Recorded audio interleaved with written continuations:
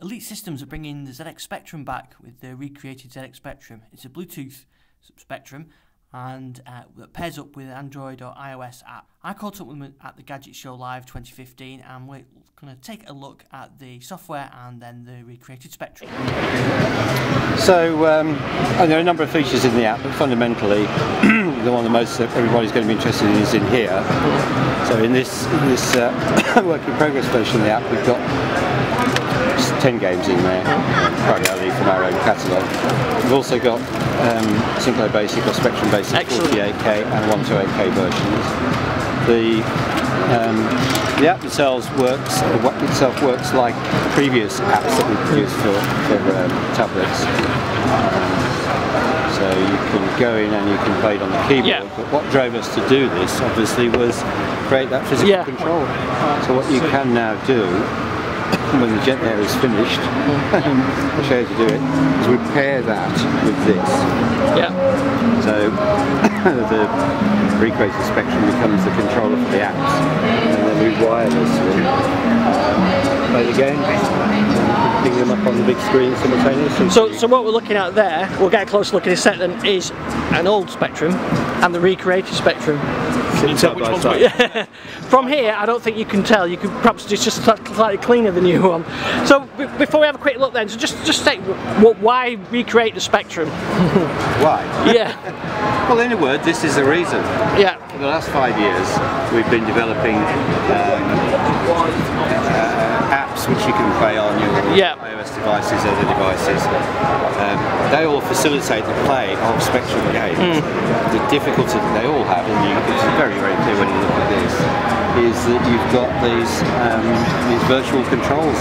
And while you're playing away the game, you miss the controller, there's no tactile feedback, there's nothing telling you that you're no longer controlling the game. So the whole purpose of that device is to recreate that original control of the game. I mean that was QAOP and all that was like, was the keys that your hand got used to when you played these games, and it's just not the same playing it on there. Well, we'll sit down and have a look at it. You can tell us how close do you think the recreation really is? Button on the back here, power up the device. To pair it, you just pair the Bluetooth pairing button. Hold it for a second, it comes on. That then becomes visible. And then once we're paired, we go back into our app.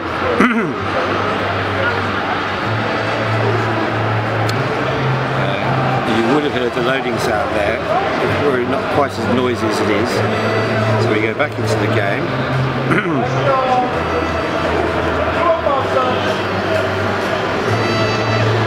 There's two settings on the back here, which we call them the layer keys. In the final device they'll be labelled A and B. Label A is the game mode, label B is the standard QWERTY keyboard. So we should be in game mode here. So we then start the game up. And now we've got wireless control.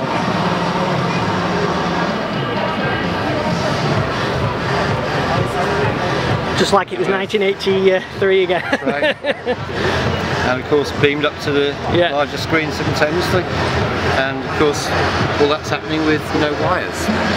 So there's batteries in, is there a rechargeable battery or is it? Yeah, in the back of the unit here are rechargeable batteries, so there's two AA batteries in here.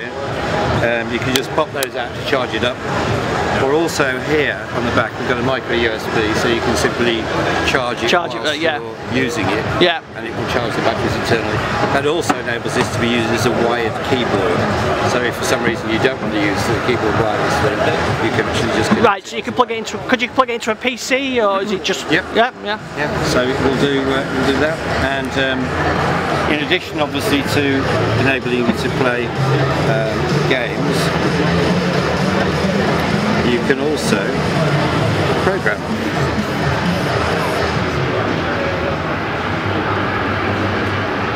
So I cut my teeth in programming on Spectrum. Would you like to? There you go. It'll save on under there, and then you can pass it. effectively it works in the same way as the original machine. It's just that it's a sort of distributed computer these days, if you like. We rely on the processing power being in the screens around you, rather than putting everything in here. It makes it a much more versatile system because, you know, new things come along. This is connected to Apple TV. Okay, alright, we'll be going. There we go, the essential. I used to spend hours programming that. Yeah.